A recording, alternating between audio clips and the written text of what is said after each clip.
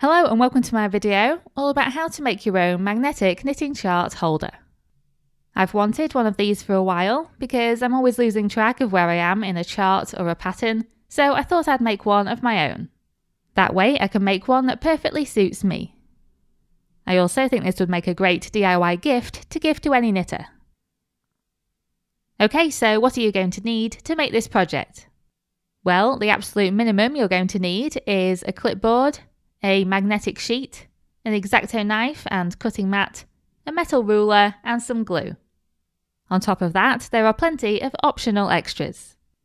For instance, if you want to decorate your clipboard, you might want some gesso or paint, a paintbrush, some PVA glue, some decorative papers, and some contact paper. If you want to add some erasable notes to your clipboard, you might want to add a strip of dry erase or whiteboard sheet, plus a dry erase marker. And if you want to make the slider yourself, like I did, you'll need a strip of wood or metal that's 20 centimeters long, a couple of magnets, and something you can mold with your hands that then hardens. I personally used a 20 centimeter wooden ruler, 2 tiny neodymium magnets that measure 10 by 5 by 3 millimeters, and some polymer clay, a ceramic tile or baking tray, an oven, and a cutting blade. The alternative to making your own slider is just to use a ready-made metal ruler, as this will also stick to magnetic sheet. I just want to add a little safety notice about magnets here, because neodymium magnets are very strong and can be dangerous. So just make sure you keep them away from pets and small children, and also make sure you don't let them smash together because they're brittle and can shatter. Right, so the first step is to decorate your clipboard, and of course this step is optional. I just painted white gesso along the edge and also around the border on the front and the back. Basically, I was just covering any areas that weren't going to be covered with something else later on. Next, I cut out a sheet of decorative paper and decoupaged it onto the back of the clipboard. In other words, I just applied a thin layer of PVA glue all over the wood.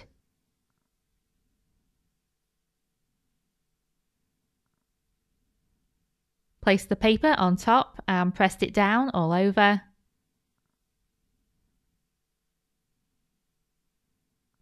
And then covered the paper with another thin layer of glue. The best kind of paper to use for this is something that's thin and absorbs the glue. You don't have to decoupage the clipboard, of course. You can always add stickers to it, a photo collage, you can paint it, really anything you like. It's completely up to you. You then just leave this to dry. The next thing I did was cut out a page from a brochure by my favourite artist, Samantha French, and I glued it to the centre of the back. Once the glue was dry, I then added some blue washi tape around the outside edge.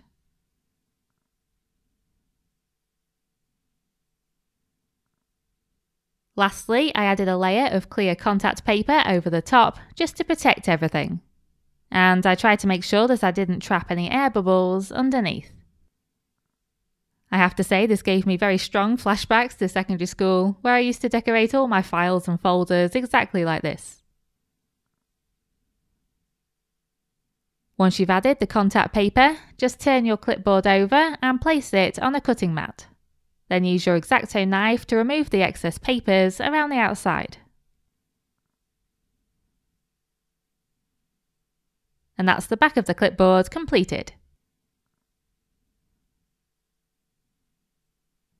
Then the next step is to glue the magnetic sheet to the front. You might need to use your X-Acto knife and ruler to cut down the magnetic sheet so that it fits on the front, and then you just glue it in place. I personally used UHU all-purpose adhesive.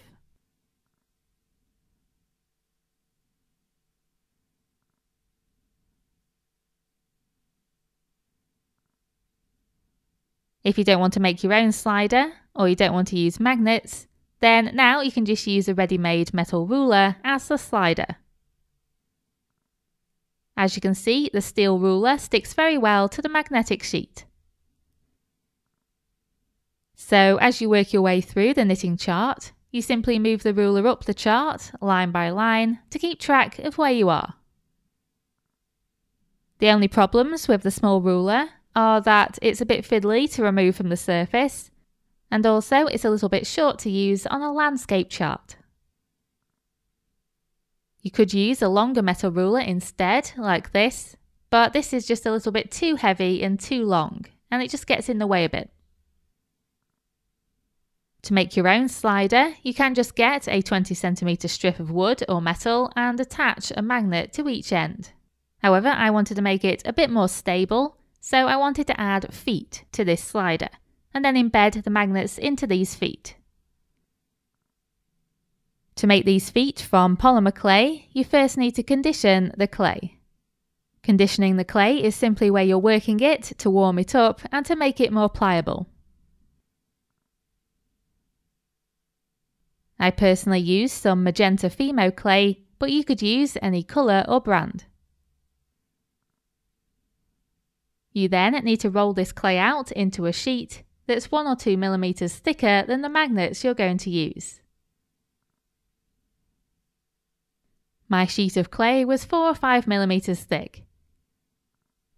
You then need to use a cutting blade to cut out 2 small rectangles, making sure that these rectangles are at least a few millimeters wider on each side than the magnets, and overall make sure they're a bit narrower than whatever you're using for the slider.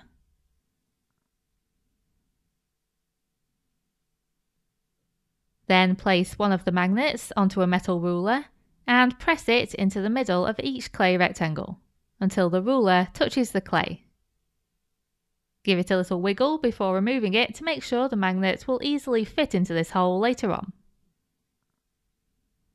Make sure this clay is on something heatproof like a ceramic tile, and then bake it in the oven, making sure to follow the instructions on the packet. Once the clay has cooled completely, just glue the magnets into these feet. Don't worry too much about making these pretty because they're mostly going to be hidden. The last 2 steps are to glue the feet onto the wooden ruler, like so.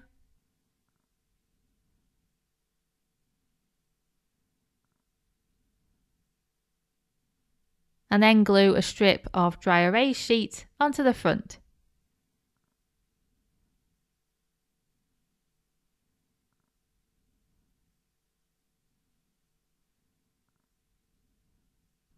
And that's it, the chart holder is now complete.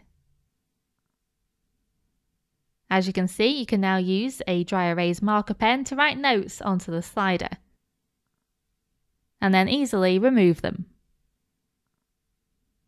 And that's all there is to it. I really hope you enjoyed this project, and thank you very much for watching.